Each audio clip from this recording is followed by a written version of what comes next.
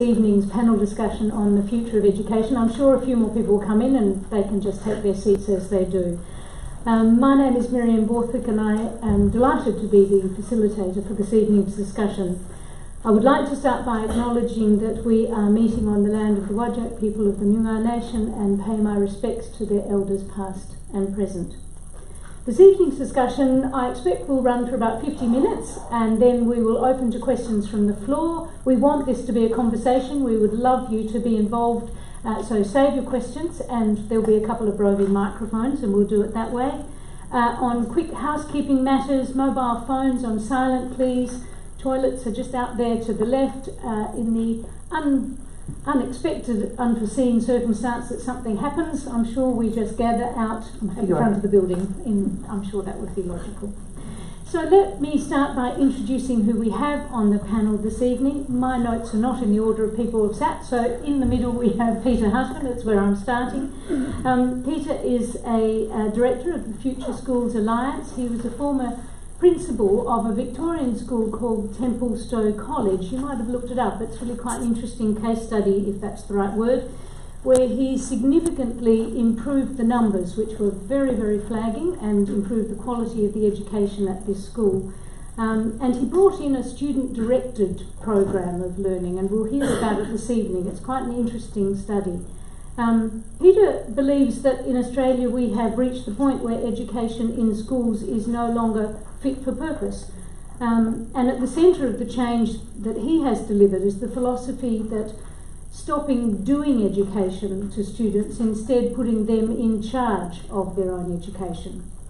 He did a Bachelor of Commerce at Economics at Monash University, worked in business for a while, went back, did a dip ed at Monash, and is one of the few people in Australia who's been a principal at both a private and state education school.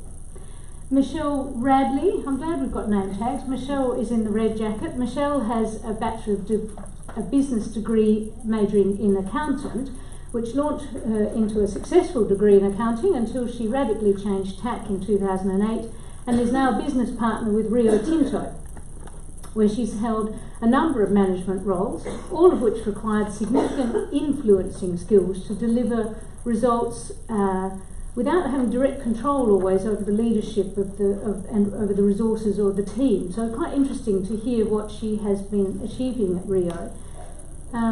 She's also successfully moved between corporate and operational focused roles, and her latest role is driving automation and digital optimisation, helping to shape the iron ore and information services and technology businesses of the future at Rio. So fascinating role. She's also a mum here at Santa Maria. Jennifer Oaten, you all know of course as our principal, a long-standing educator, leader in Perth schools, has lectured in pre-service teachers at Notre Dame universities, held the role of science consultant with the Catholic Education in Western Australia, and has a particular passion for curriculum with a focus on STEM education. She's led a development of a number of innovative programs for students in the areas of science and education, particularly for the gifted and talented. So thank you for having us all here this evening, Jennifer. Wonderful to have everybody here. We have another Jennifer, so I'm going to delineate the two by calling the other Jennifer Professor Howell. Jennifer Howell is Professor as the Acting Executive Dean, Learning and Teaching at Curtin University. And this role is focused on leading the central Curtin Learning and Teaching team, which is a really diverse portfolio. It includes enabling alternative pathways to tertiary education, which I'm glad we're going to be hearing about tonight, outreach programs in schools, professional development for all Curtin staff across the 5 locations, learning innovations, online learning. At the heart of this portfolio is a focus on learning innovation and teaching excellence, so very relevant for tonight's topic. And before undertaking a PhD, she had a career as a secondary teacher, so very knowledgeable as well. And finally we have Georgia at the end. Georgia Hay, you feel like you're a long way away. Georgia is a PhD candidate in organisational behaviour at UWA, but she also is at Curtin University in their Future of Work Institute, so already canvassing diverse areas. She has a background in psychology, currently conducting research on the effect of decision-making bias and culture on organisational redesign and restructuring, which I'm really glad you're going to describe what that is, but my simple sense of it is that the research that you do is useful for both individuals and workplaces, but you can describe it better than me. So that's really what I think I just described is a bit of what the Future of Work Institute at Curtin University does. It seeks to better understand and equip individuals and organisations to deal with the evolving challenges related to the future of work, which is really what makes your role particularly interesting for tonight.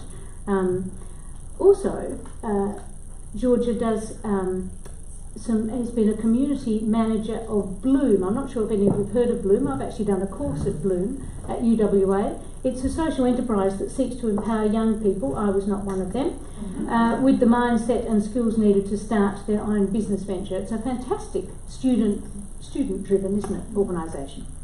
So let's start with our lofty topic of the future of education, and I would like to start with Professor Howell, because many of the students from a school like Santa Maria are going to go to tertiary education, and of course tertiary education has changed a great deal from the time when many of us were there. So I'd love it if you could give us a quick outline of what has changed at university from when we were there, and what are the skills and capacity that students need to thrive at university today? Sure. I think if I go back to when I was at university, we would expect with a single unit perhaps 8 to 10 hours of contact per week per unit. I think the largest change you'll see is it's roughly around 3 to 4 hours per unit per semester. So what has effectively happened is lectures are no longer large scale, 500 students in a room with a lecturer at the front, and they've been replaced with short videos made by the academic staff member or digitally curated videos of content. And there's an undertaking now that students do a bit of prep before they come. Beyond their readings, they watch the lecture video, they might do some online discussions, and then they arrive for the 3 to 4 hours of more meaningful contact. They're smaller groups, they're 20 to 30 students, they're doing things that are trying to translate that theoretical knowledge into real life learning. So that sort of flipped it on the head a little bit. Now this is also very discipline specific. Some of the hard sciences might still have traditional labs, they might have different ways of presenting information, but we're moving away from that transmission model. We're moving away from exam-based assessment, so it's more authentic, it's real, it's plugging in the professions that we're heading into. We might have industry come in and we might pitch a design brief, or they might be marking the assignment. So we're trying to make that connection between what happens in universities and the professions and the wider world more explicit, more felt. So that's really changed the type of skills we're really emphasising and favouring at universities now. Resilience, it's a real key requirement, not only to be successful at university but out there in the real world. And we're finding this is something we need to scaffold and help students with. They're not turning up to university independent and resilient. So that's your generational shift. Something's happened there. We favour a lot of teamwork, and that sort of results in a bit of groaning from students, because we've all been in teams that don't work well, but we also work in teams that don't work well in our professional world. So we do a lot of teamwork, we do a lot of team-based assessment. We also favour a bit of independence and critical thinking. We're finding these are skills we're having to teach in the first year of universities. So the first year of uni is tending to try to upskill students with some of these skills. They're also the skills we're hearing from employers and industry, that we would like graduates who are really effective team players, really resilient and able, when they hit a hurdle, they don't collapse in a heap, they're able to problem solve their way out of that situation. And we spend a lot of time thinking about our assessment and learning to try to develop that across the years of study. And even the way we present our materials, we're sort of constantly thinking, what type of activity will that result in? What type of skill? What type of learning? That's So really, they're the main differences, I think. Thank you. And so, Jennifer, if we're talking about how a school like Santa Maria prepares students for that environment that was just described, what do you do, and how much has education changed and changing to meet those expectations? Look, I think it's really interesting because there's lots of comments out there in the media that education hasn't changed. I actually think education at Santa Maria has changed. So that's something that I think is really important. I think in terms of some of the key changes for us, it's things around technology. So that's certainly made a big difference. So we have students who are, this week in fact, we had Year 5 students who are making podcasts for book reviews. In our day, I don't think we knew what a podcast was. So that's a great example. Girls have had opportunities in our brainstem courses where they've been going off to Murdoch University working alongside scientists. So I think the connection with life is certainly improving in terms of what we're offering and what we're doing. So I think it's not only through the courses, but it's also through the co-curricular program that we offer, because I think there's some great areas that we offer there. I think something that Santa Maria does particularly well is our values, and those values are really important, not just at school, but when they go beyond school to university, but out into life. And it's about using those values to help them with making decisions around, for example, technology. So we will be making decisions in the future about what we're going to be using technology for, because that's within our control. So how do we as a school then prepare the girls to be able to take those values and use those for great decision making in their lives, but also in their work? Thank you. And Peter, you brought about significant change in a particular school. Can you first of all just briefly outline, if it's possible to use the word brief and outline in what you achieved, what you did? So our school was quite a different context, certainly to Santa Maria. It was a government school in a fairly well-off area in southeastern Melbourne.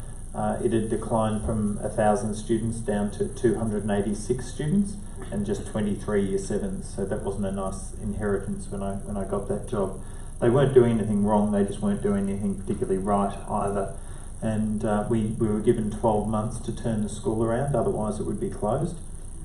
And so we looked around. There was already a lot of schools, really well-functioning schools in the area doing traditional education well, but what we realised is that the current model of education wasn't suiting a significant proportion of students, and I would put it at least a third. And so we decided that we were going to move from a model of do-to-you education to a model of take control. So where the students were actually given the ability to take control of their own learning, supported by their parents and by the school staff. So in the course of 8 years, we went from that number of 286 to 1,200.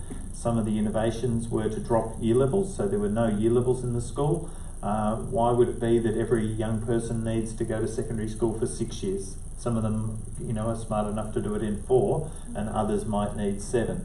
That might set them up. So we did away with that. We did away with all compulsory subjects. So each young person generally selected 6 subjects that they could study from more than 160 electives. Other innovations, there were about 80 businesses operating everywhere from starting their businesses. And I'm not talking your sort of $20 boss. We had $2,500 business startup grants for the students to undertake, and we also employed 10% of our own students to help run the school. It's radical. It worked. That's the reality. Yeah, and that's what I was curious about. When we've already just heard about the requirements, resilience, being able to work in teams, be flexible. When you've got student led learning, if that's the right term, why don't students just gravitate to the type of learning that suits them? Do they get pushed to learn in ways that might not suit them but could extend them? I guess that comes back to one of those fundamental questions. So everything that Jennifer outlined, and I spent a brief amount of time, so I don't know Santa Maria, so I'm not going to speak about that as a context. But it's clearly a very well-functioning school. The staff are amazing in their level of, I didn't observe any teaching, but just because of the time that I was here, but their level of care is palpable. You can feel it. So I give my comments separate from this as a school. But the culture of education, even though we now have technology, much of that is doing what was done on pen and paper. It's just now done far more efficiently. We're now, we used to have pen friends, now we can, email and those sorts of things. The points that I would look at is that schools have a culture of isolation. You come to school, the majority of what you do is at school. What I believe the future is calling for is far more permeable membranes, so that school and the community and work and professionals, move in and out freely. We need our staff not to be isolated in schools. A staff member that hasn't been out, in their profession and yet is teaching it. I bless them. They do their best to keep up to date. But they need to be able to move fluidly in and out, and then they don't get jaded as well. And the biggest point that I would make is that the current model, even though it's certainly improving, and I agree with you, Jen, it's not that it hasn't changed, but it's still a model of teacher, small group of people, do to you education. Whereas we don't trust that young people can make, when they're well supported, can make good decisions in their own best interests. Michelle, in the workplace, from what you've just heard described, from the resilience, the teamwork that Professor Howell talks about, the self-driven learning but self-styled, what works in the workplace?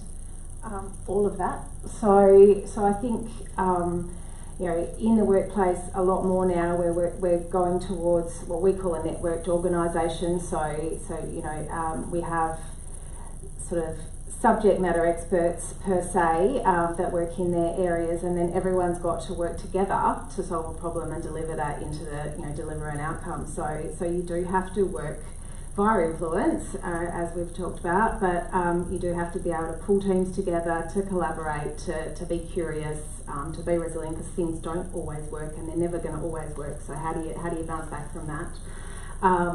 So yeah, all of those things, it's great to hear, because that is what we're looking for when we look at graduates and things. We absolutely marks are great, but we're looking for what else they can do, how they can display that they can do other things, juggle priorities, look out into the community and give things back, and so we want really well-rounded individuals. So whenever I'm looking for a graduate, I don't want the top couple of percent, I want the next level that have had to work really hard and can show that they've learned stuff on the way.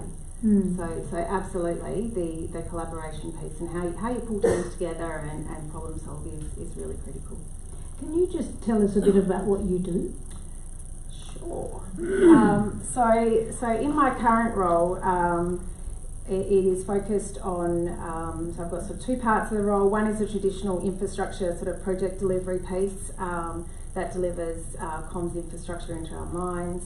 The second side of it is how we drive that digital optimisation and digitalise the mining processes. So we all live our lives on our mobile phones. We don't have connectivity in the mine sites. We don't have digital. We have print out paper work orders and things like this. This pile is high every week and hand them out to people and they write notes on it and then they give it to someone else and they still type it into the system. And so all of that sort of stuff is what we're trying to drive.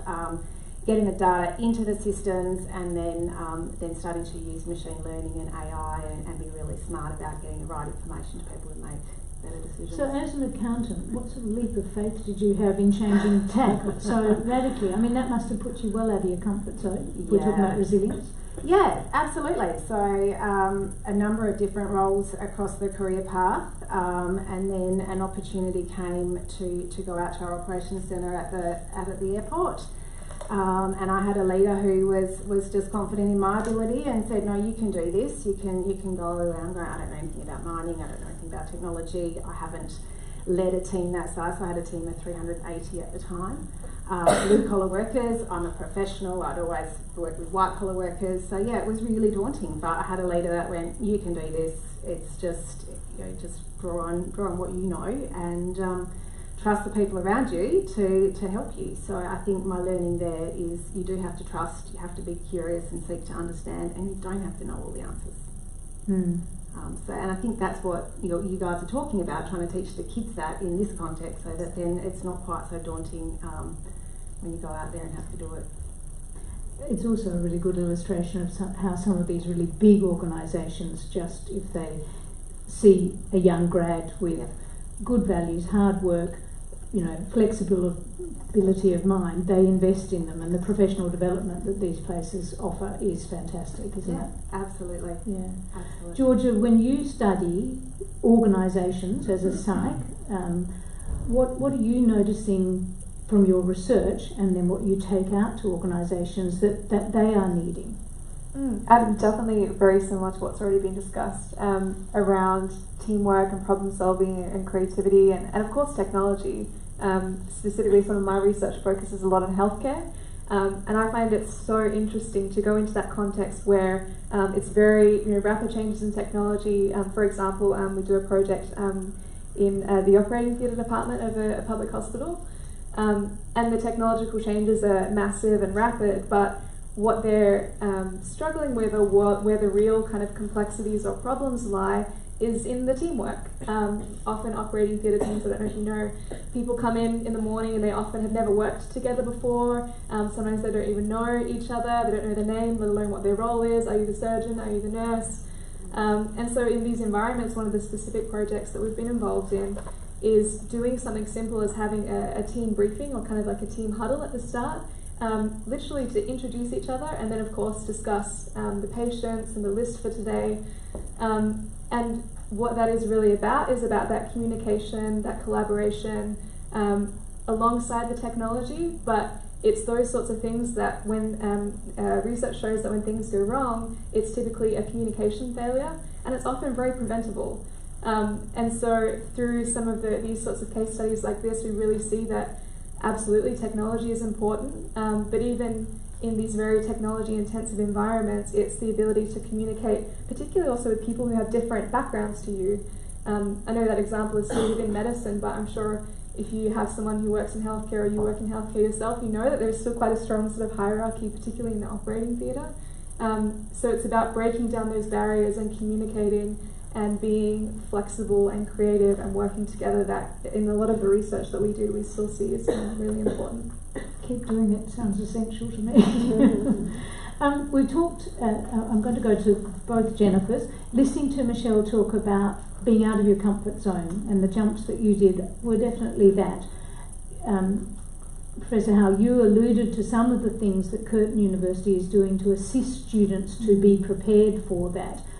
How do you help students, particularly those who are really into in getting good marks in the theoretical learning, to shift to what's required in the workplace, which can be so different? And then Jennifer, I was going to ask you how you prepare teenage students for being out of their comfort zone. So Professor Howell first. It's interesting. I always am fascinated by the students who have got the top ATARs and how much they struggle when they leave the school context and come into higher ed.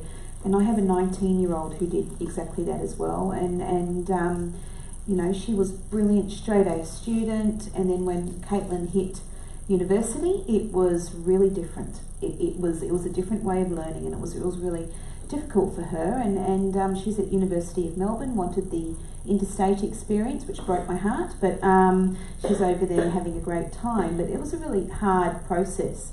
So what we try to do is try to embed as much work integrated learning. We call it WIL, but it's not about placements and doing practicums in work sites.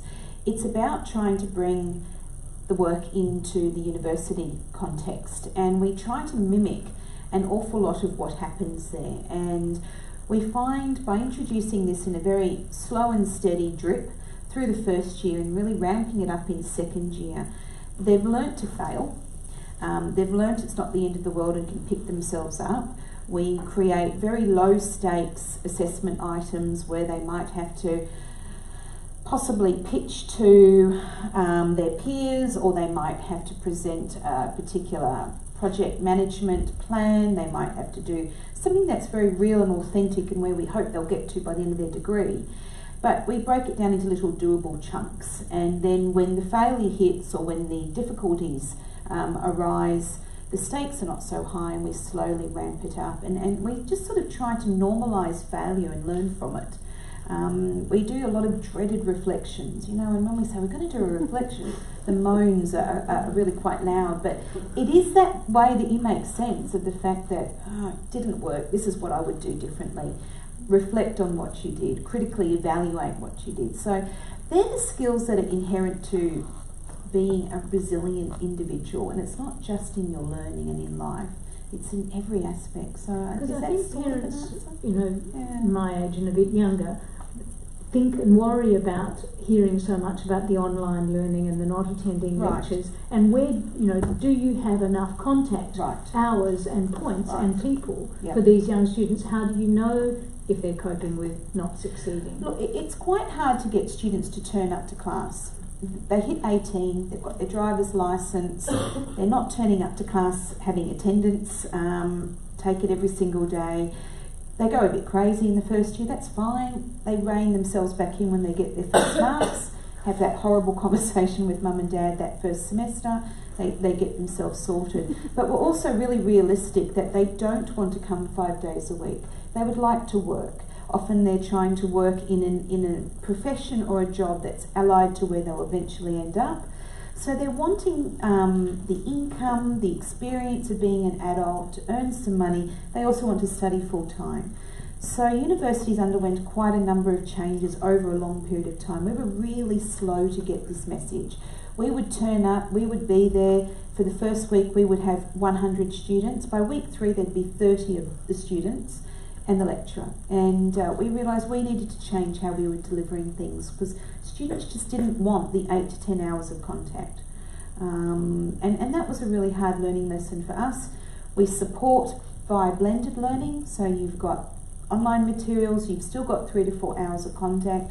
What we've found is that they turn up for those 3 to 4 hours now, because it is a doable chunk of time. We timetable it so it's generally crammed into 3 days. So they'll get 2 days that they'll be able to work. So we're not being pulled by the urge to earn money. So we've sort of changed how we package and deliver the learning. The quality hasn't changed though. All right, so Jennifer, having heard all of that, how do you feel that we're preparing our teenagers for that environment?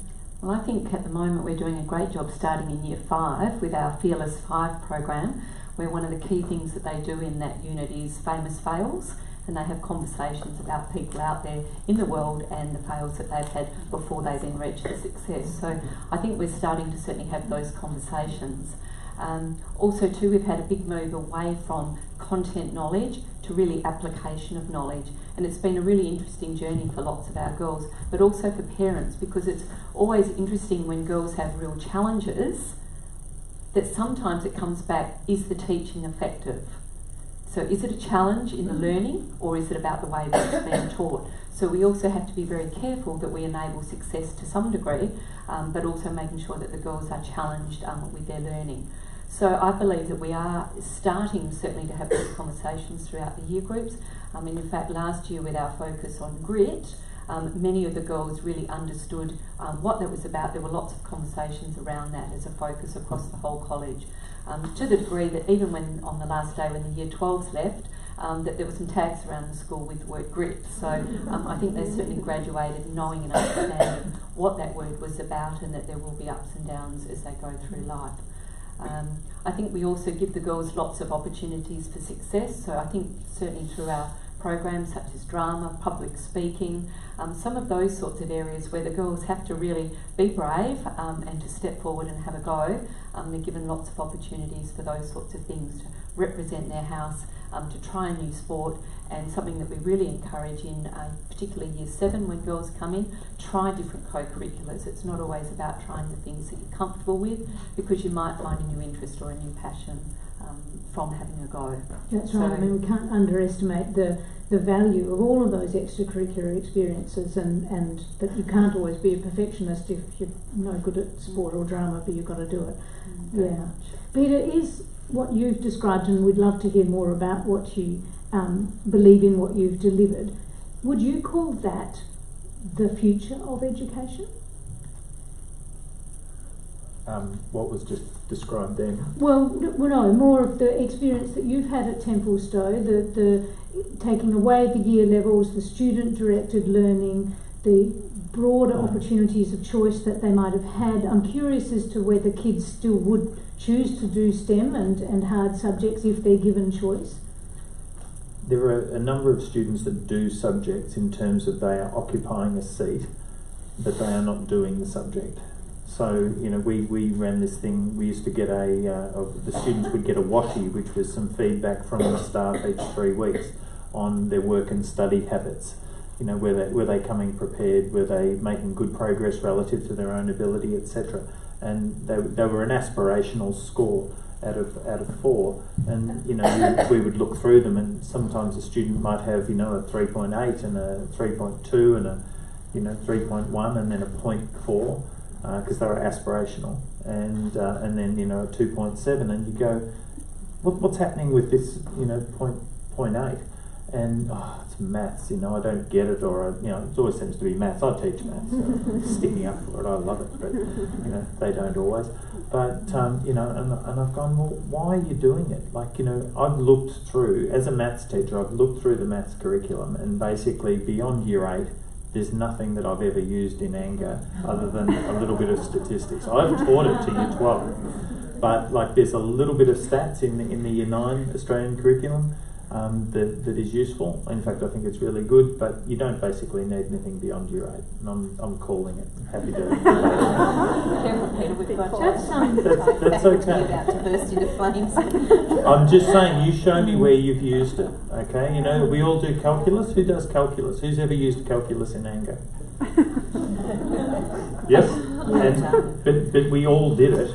Right, and there's 2 people that have done it, and you don't use it now. The point is we are exposed to a lot of things, and I said to this young person, you're not actually doing maths, you're just there.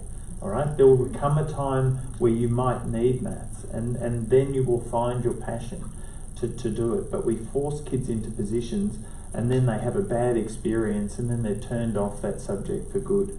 And I really believe that what the future is calling for is more of a just-in-time learning. If our students leave knowing when they want to learn something, they've got a whole array of learning skills that they can attack that problem in this way, that way, you know, bring in other people. One of the problems that you were suggesting then, Michelle, yeah, is that you don't get to be a solo operator in a work setting anymore, and yet school is based on individual assessment. Like, we do group work, don't get me wrong, we do lots of it, but really the transaction is individual, and you know, collaboration is called cheating.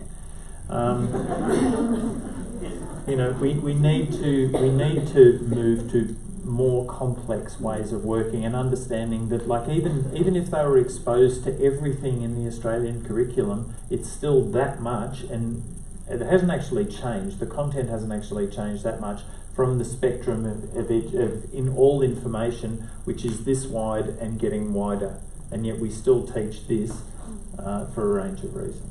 And I think that's one of our biggest challenges, is moving from such a content-driven curriculum that we have, and unfortunately a lot of that is legislated by government. Correct. So I think we've got to work very closely, both the government bodies, the universities, the schools, because it's also the universities that are driving a lot of the ATAR directions that we have. And I think for some of our students it's very much about, if we look at our access students and the programs that they do and the opportunities they get in the workforce to develop those skills, you know, is the access pathway, is that the pathways of the future? If ATAR, you know, is causing so many issues for students, when access or VET can provide so many great opportunities. So it'll be interesting to see where that goes in the future.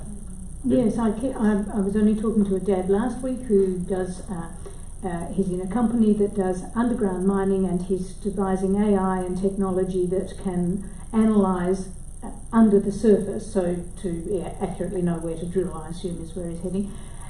When his son came home and talked about a particular equation that was really hard, and said, "Oh, God, I'll never do that sum again. What was the point of it?"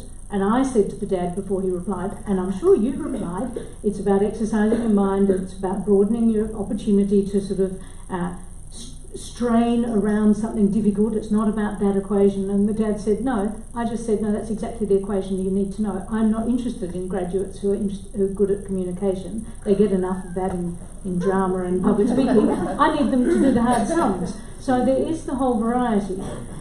As a psych, I'm assuming statistics is big.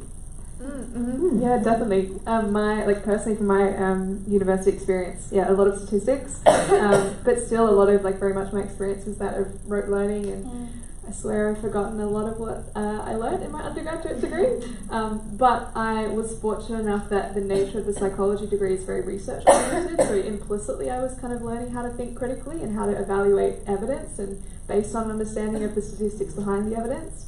But also I think I had a great set of experiences, not outside, I wouldn't say outside, but extracurricular things that I did during my degree that were voluntary, that took me from sort of emergency services, volunteering to somewhere like Bloom, which I think importantly was completely unintentional, and was kind of, I can reflect on it in hindsight and go into job interviews and kind of craft a perfect story of how I did this and that leads me to where I am today.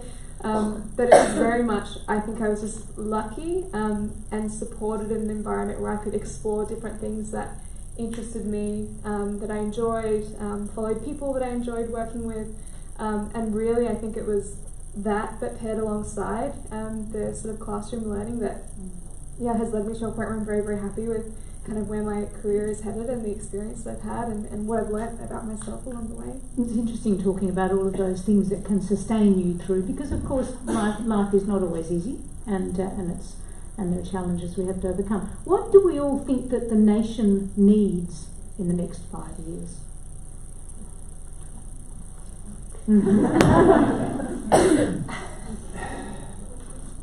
Australia is the richest country in the world. I'm not sure if you're aware of that, but that's the only time I've ever used median in anger, by the way.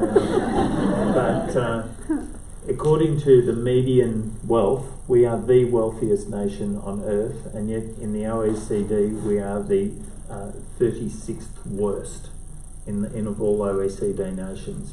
And I think we've got to remember that we're all, and I'm putting myself in this group, we're probably not from the lowest socioeconomic group if you're in this room, okay?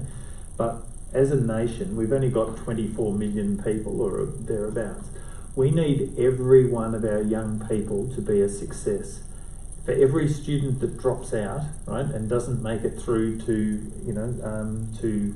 some form of further study, it costs them, we've looked at this stat just recently, so it's in my mind, $411,000 over their working life. Costs to the health system, costs to the legal system,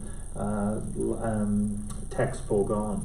That is a huge cost, and we cannot afford any young person to be in a system that it's not like will they fail. It's statistically it's been happening for the last 20 years. To do the same thing and expect a different outcome is insane. You know, I'm not saying change it for everyone. For those young people for whom it's working, bless them, let them continue. But we cannot have significant amounts. 20% of young people in Australia don't complete Year 12. You know, if they're disengaged by the time they're 24, there's almost zero likelihood of them re-engaging. You know, we need to offer other more flexible pathways. Okay. I think on the seats is the theoretical knowledge, the Schools Connecting Learning to Life document, which Santa Maria recently released, am I correct? Yeah. So, hearing what Peter's just talked about and what we've talked about so far about this future, which has different requirements from current or past, tell us a little bit about what you're wanting to achieve with this document. Sure. I think now with Google, the knowledge is available, so we don't have to teach the knowledge. You can search anything and you can watch a video and you can be an expert on it in no time at all, whether it be something mechanical, something IT, whatever it might be. So the knowledge is there. So I think going forward in the future that schools are going to be focusing on developing what we've called attributes, and you can see those on that green page.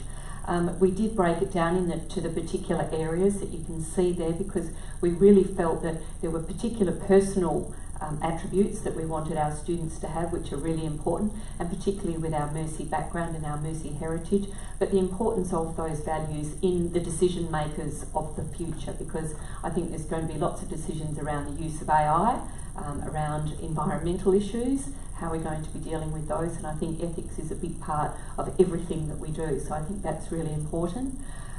In terms of some of the personal attributes, there's a range there. Certainly, in terms of some of the key ones that I think there, adaptability I think has got to be a real key one, given the number of jobs that students are going to have in the future. They're going to learn the skills on the job, but they've got to have that confidence to be able to change pathways both within the organisation but also to other organisations as well, so I think that's important there.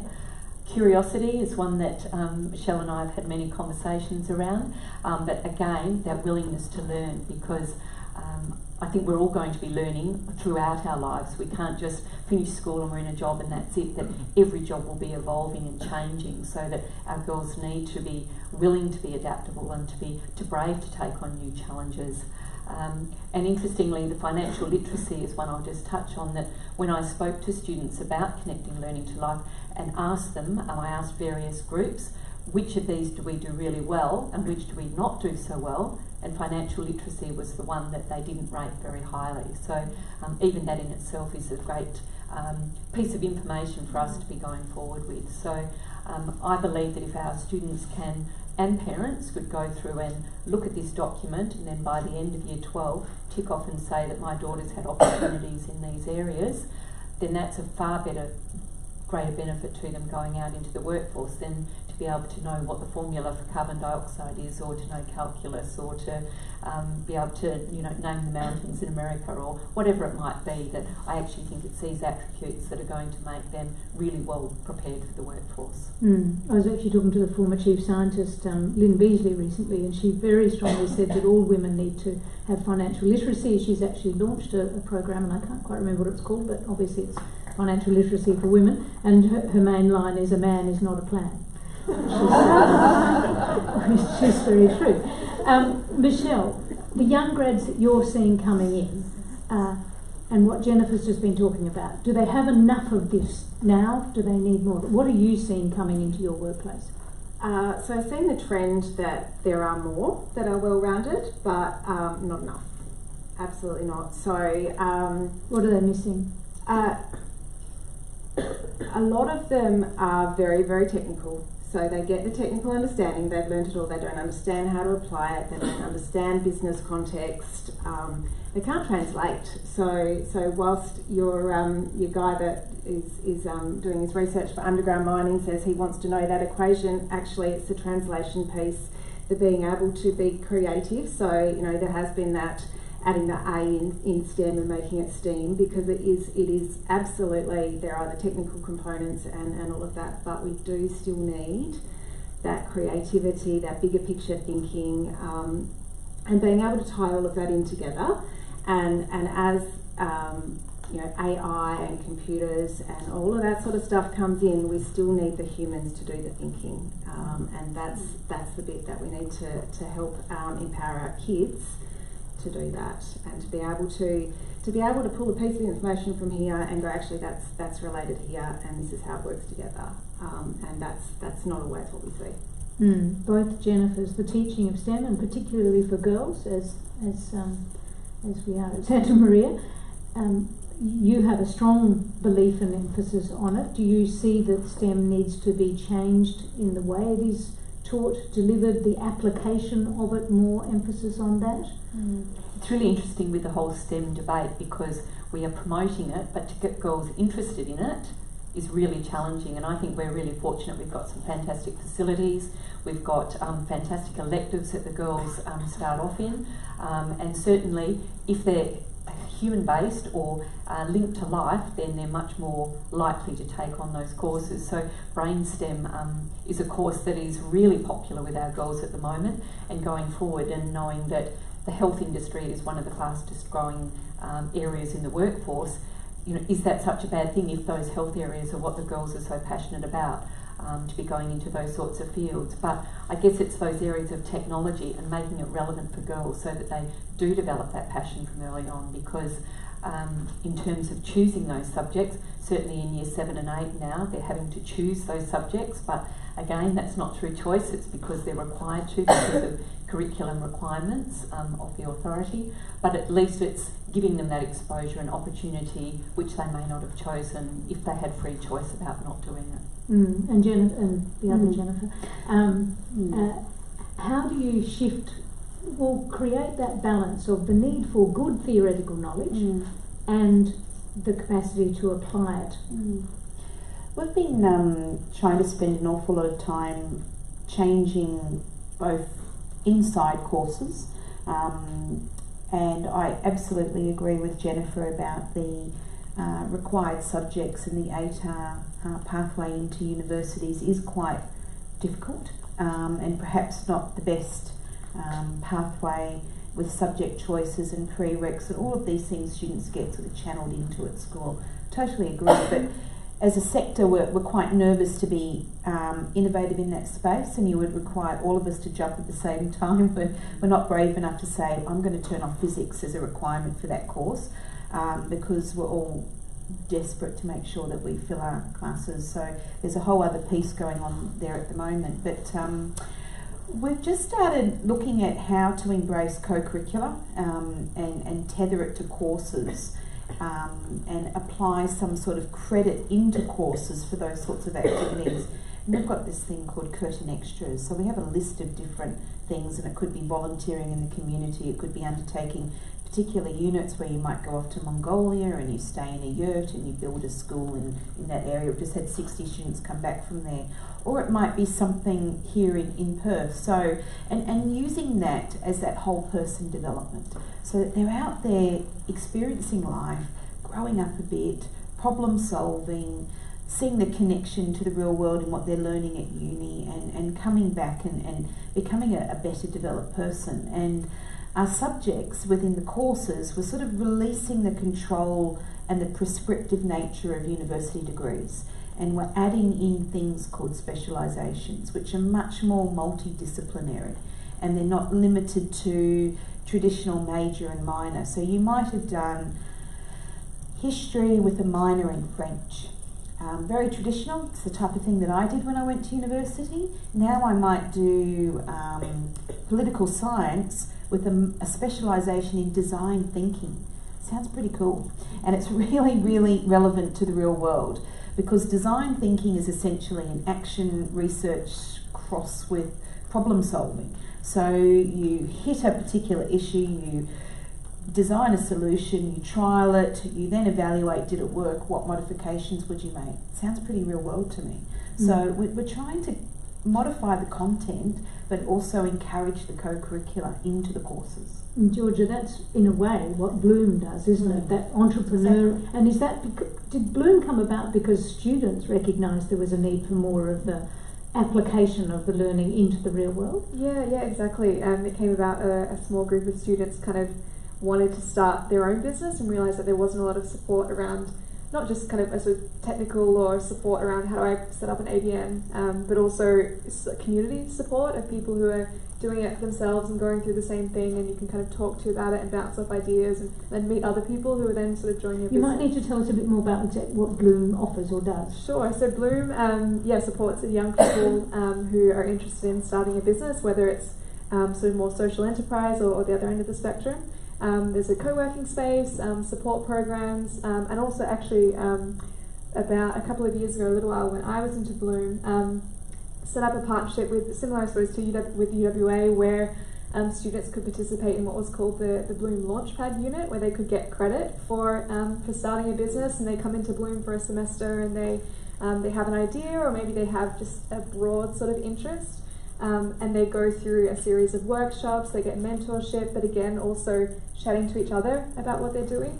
And it's exactly that piece around I'm doing this degree, or I know some stuff, but now I have to apply it, and now I have to navigate a situation where there's not a right answer or a multi-choice option sort of situation, and where I need to know what to do when I do things wrong. And I need to know how to create a situation where I can do things wrong safely. And so I think that's really been what Bloom has been about, is giving young people the opportunity, irrespective of whether it becomes a multi-billion-dollar business or something that kind of trickles off, or something they even keep going on the side throughout their university education, giving people the opportunity to experience, and I think business and enterprise is a really great situation in which to exercise those skills, but again, also to understand what it is that interests them, what they're passionate about, and what they enjoy and what they don't enjoy. That's very much been what Bloom has been about, and it's been really great for me to kind of be in that environment and then take away those learnings myself. And Peter, at Templestowe, kids did get very much involved in whether it was business, enterprise, work. What was it that they were doing there? So I guess we'd call it entrepreneurship. One of the things that concerns me is we come up with programs for kids to do. You know, we're now all going to do $20 Boss. Which is a program that is out there. Everyone gets $20, and the slogan is, "What would you do if you had $20?" Well, most of my kids would say, "I'd take a friend to Macca's," because it's a great concept. Encouraging all young people to start a business. But if you give a kid $20 and they've got to pay it back, gall. It's the best advertising NAB have had. Putting their money behind that one, but. To tell a kid that they've got $20 and they can start a business is basically saying you can't start a real business, so play with $20. Okay, I've seen 13-year-olds run catering functions and turn out 200 meals at half the cost of a commercial operation. Young people can do these businesses, and they can like all of the skills that Michelle and Jen are talking about are skills of one-off. They're one-off. They're not, with respect, they're not going to Mongolia and living in a yurt and building that. No. I would do it too. Man, I would have gone to Mongolia. It's a broadening experience, absolutely. But it's a program, right? Like, I want the kid that says, "No, I don't want to do that. I'm going to Fiji and I'm going to, teach English," or whatever the case is. It's the spark. It's the get up and go. Like, I'm an employer in the FSA, and the people, like, I need people that can generate their own business. And if the people in the audience are in your own business, the people you want to hire hard, manage light. Yeah, you hire them, you do all your reference checking, but once you've got them, they can go out there and they can generate their own work, they can solve their own problems. The last 2 years of secondary school is the most conformist year. We were talking about that today, Jen. Great stuff happening in the lower year levels. Come year 11 and 12, your risk averseness has to be, you need to dial your risk averseness right down, follow the rule, churn the material, throw it out. Not time for showing you big creativity unless you're at 95 plus where that's called for. Just get the stuff out as you've been told, regurgitate what the teachers have said, and then we launch them out into life, and then go, why can't these kids think for themselves? Well, why do you think? We've rewarded compliance, we've rewarded conformity. The best time for these young people to make mistakes is when they're in an environment like this, where there's caring adults monitoring them and can pick them up and get them on their way. Final comment, I do believe that there is core learning, okay? I do believe that there are some core things that young people should be taught, but as Professor Yong Zhao, who's a good friend of the FSA, and he's a well-known academic, the core has become the whole apple. Okay, it is so jam-packed full. We don't trust the kids. We don't want them to lift their heads and look around, and so everything is in the core, and there's no meat on the apple, and that's why it's unpalatable. Excuse my ignorance, but what's FSA? Future Schools Alliance. Sorry. Yeah. We definitely have gone over time, which is great. We've got a couple of microphones, and at either end here, and yes, we've already got a hand up, which I love. And can we just my years of experience of doing this say, ask a question as opposed to a statement. I frame my question as an engineer who now does some occasional teaching in one of the tertiary institutions, and so my question may not apply to all subjects. It's going to be a question, I can tell. Given education, tertiary education is now the second or third biggest export for Australia, the University of Engineering particularly is full of overseas students, and Australian students leaving schools don't seem to have the wherewithal to cope with mixed cultures, religions, approaches to doing work. How do you set up an Australian school so our kids can still work with the people they have to do group assignments with when they get to university? Good question. I think it's both Jennifers. Well, I mean, yes. Look, it's tricky because international students will stay with international students in the class.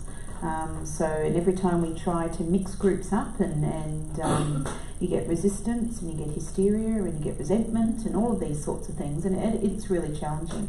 We can add units into university degrees requiring you to learn these skills.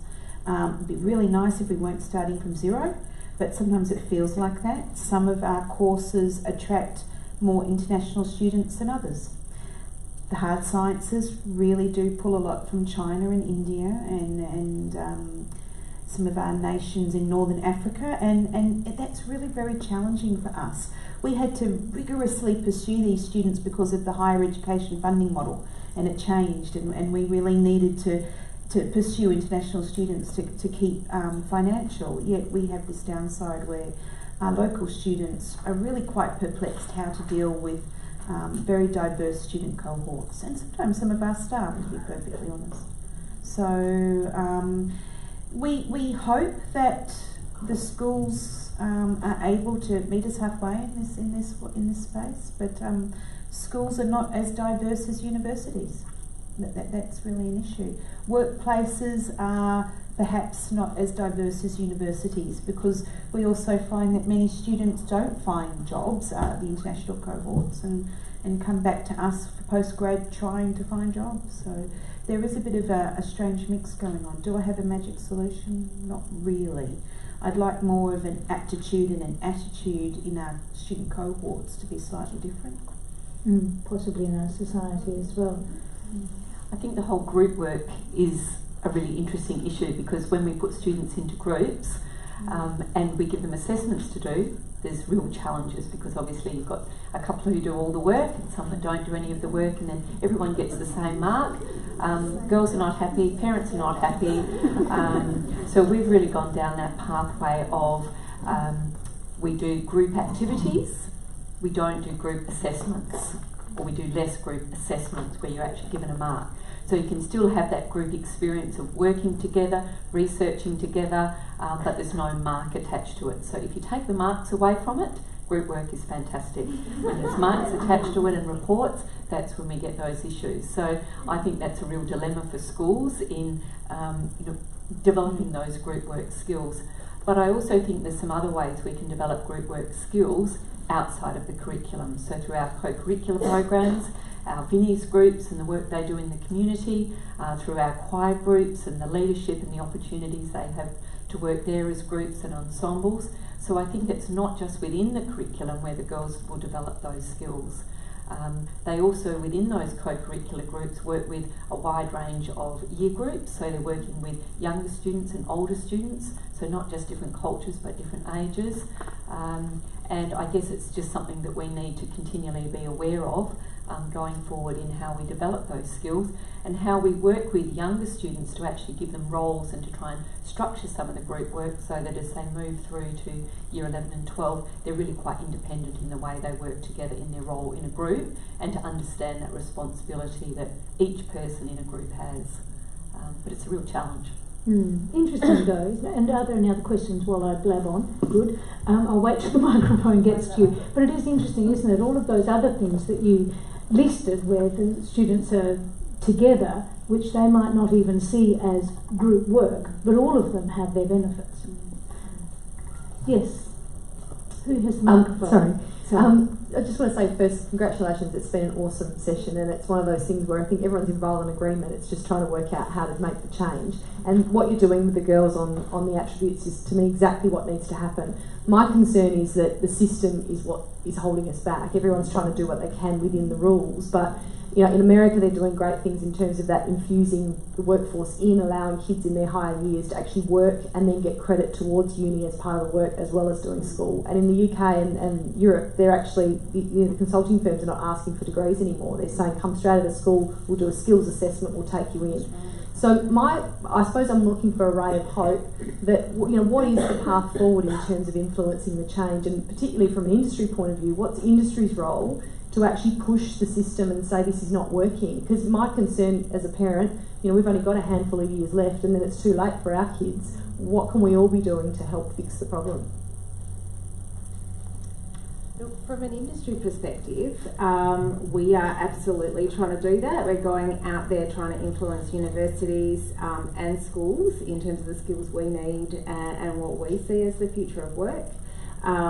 We've just done, Rio Tinto have just done a whole pile of work on developing automation qualifications and going in. So we've done a certificate too that can be delivered in vet in schools, and starting to try and drive that and understand the skills that are required there.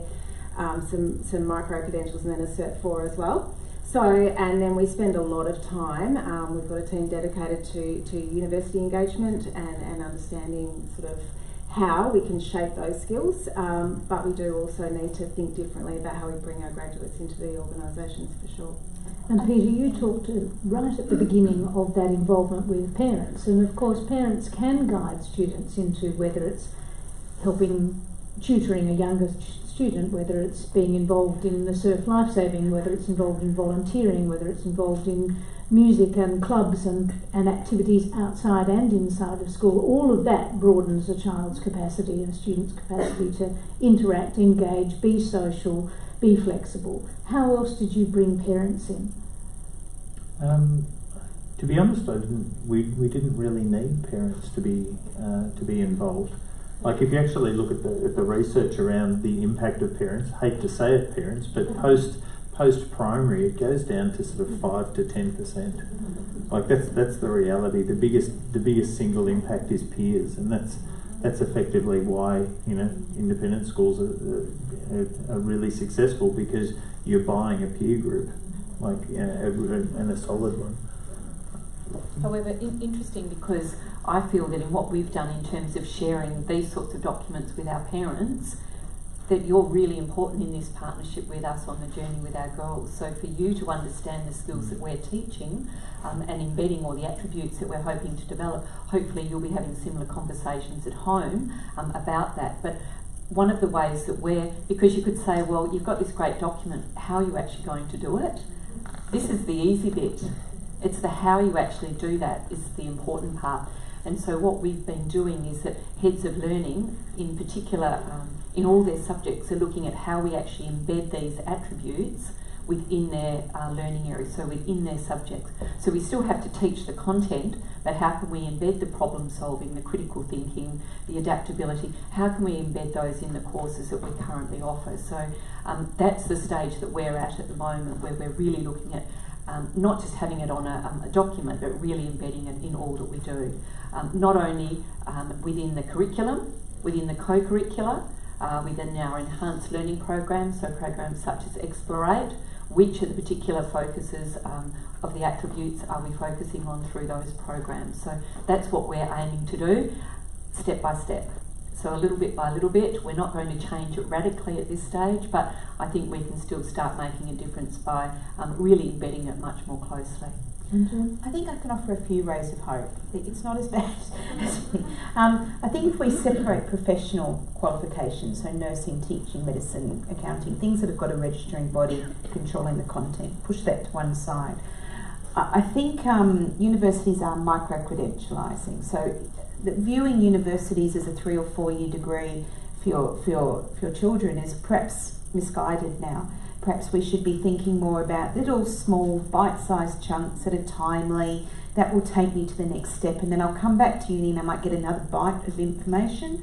maybe at some point I'll cash all these little pieces in for a degree later on.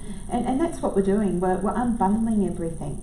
We're also offering up more flexibility within the courses. So if you do want to come along for a 3-year experience, we're not going to tell you what the content is anymore. Go and shop around and put together photography with microbiology and sports science, because we can't predict what your interests are, but also what the future of work is going to look like. We keep hearing that these the current generation will have 7 to 8 different occupations. Now, if I think about all of the jobs I've had, I've always stayed within education. So my undergraduate degree was great, set me up for success. I had my Bachelor of Arts and my Bachelor of Education. But we have no idea where these students are going to go, and I tend to think we need to be everything for everybody. So we need the degrees, we need the research degrees, we need the professional, but we also need the other. And we've got MOOCs and we've got unbundled pieces of information. We've got so many different pathways in that ATAR is not the be-all and end-all. And I think that message hasn't gotten out very well.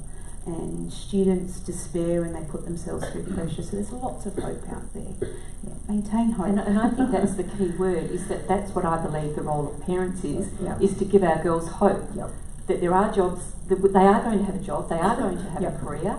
It's going to be a bit different in format to what we've had, but they will have jobs and they will have futures, and they'll be just different.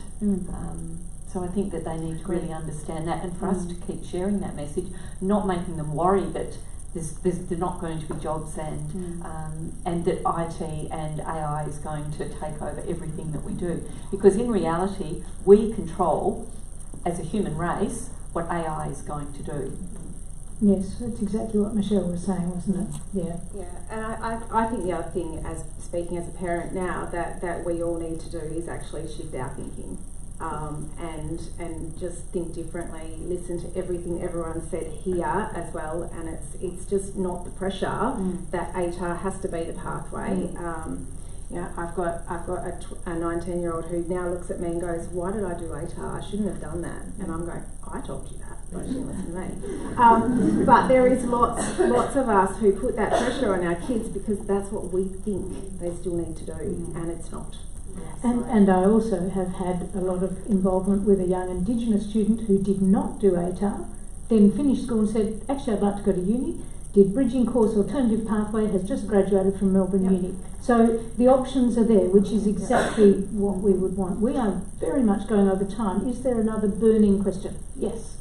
Just a little quick one. Can we just wait for the mic because it does make it easier? Oh, sorry. There's another question there. Sorry, would you like to jump in because you've got the mic? Sorry. Thank you so much. I'd like to congratulate the panel as well, and I'm coming from a perspective, I know it's a futures evening here. I come from an early childhood perspective, so the content, the how, the what, the when, the where, it's all happening. But my question is, in the light of our human interaction and our understanding about identity, particularly in a world that becomes supposedly rapidly complex that way, should we be focusing, as Peter has talked about, deconstructing the curriculum, about why, and enabling children to sit down in a panel like this and go, why am I learning this? And is it purposeful for me? Pretty powerful. I would love students to keep constantly questioning. That would be great.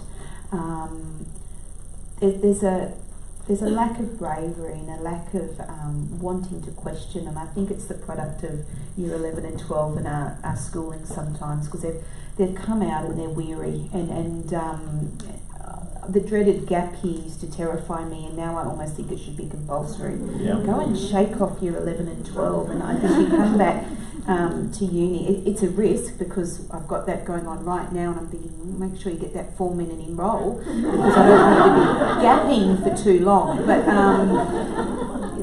they've blossomed and they're questioning. That's lovely, and I wish we had a bit more of that. But I think our Year 11 and 12 doesn't encourage that. I think General Studies does, but I can't convince people to sort of bravely go down that pathway. But let's have our final question. The final question really is based, sorry Jen, from what you were saying. So I'm a student coach, and I coach students from all different backgrounds and different schools, from Perth Modern to private to public schools.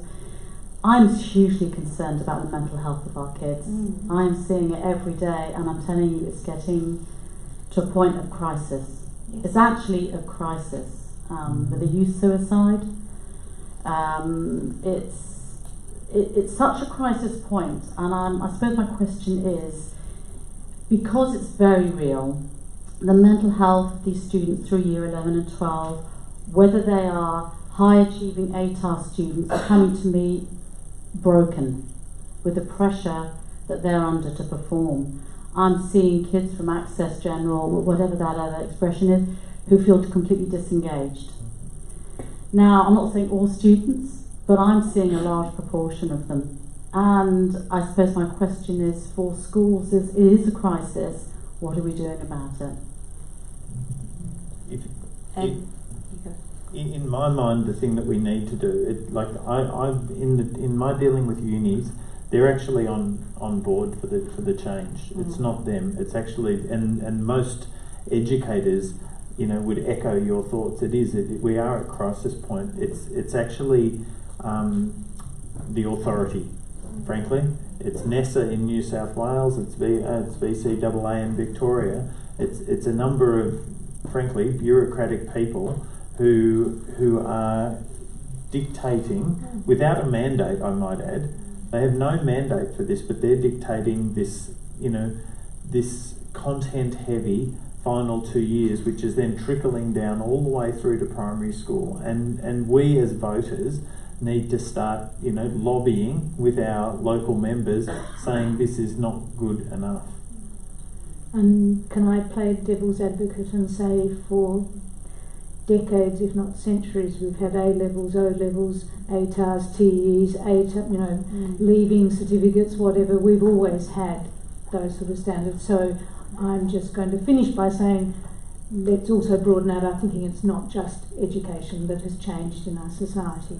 And I think that, can I just add one final comment, that I do think it's families have changed, expectations of commitments outside of school have changed. So there's many factors. As you say, when we were at school, we did, I remember doing 6 ATAR subjects, and it was 2 years that we had to study the courses for. So the demands on us were, I think, were even greater, but there's many other factors now that are part of that. So we are, as a school, looking at what we can do with our mental health strategy. And I think the most interesting part of us in developing that strategy is hearing from the students about the causes, but also what they see to be the solutions. Because it's no point us as adults determining what those solutions are. We need to have that input from the students. I would like to wrap up by saying what an amazing discussion we've had this evening, having canvassed so many different topics from so many different experts. And I would like to say that there's not just despair, that there's not just ATAR factories, that we've heard that there are some fantastic opportunities happening for students, that Santa Maria is clearly embracing a whole variety of perspectives on how to bring up these young women well. And I wish you all the best as parents. It's a bit of a rocky old road, and luck comes in part of it as well as genes. But if I could ask you all to thank our panellists, I'm sure there's time for a cup of tea and to have a final one-on-one chat, but let's thank you.